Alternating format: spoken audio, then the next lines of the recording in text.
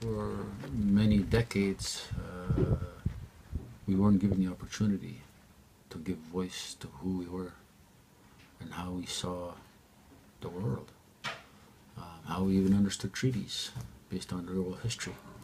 And because of the industrial and residential school eras where the oral history transmission process was disrupted because the language wasn't allowed, a lot of what was passed on from grandfather to father, from grandfather to grandson, stopped.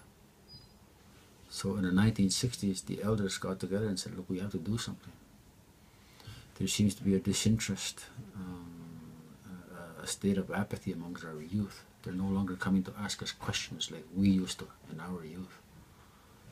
So we have to find a way so that some of what we have learned were culturally appropriate can be used in the future.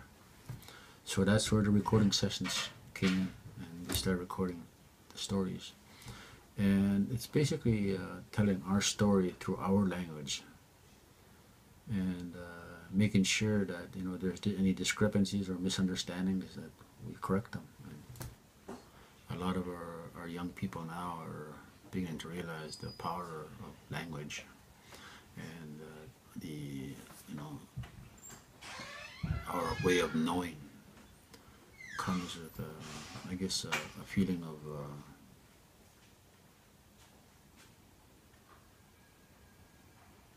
a feeling that's been denied our people for a long time, a feeling of confidence in saying, yeah, I know what happened, I know who I am.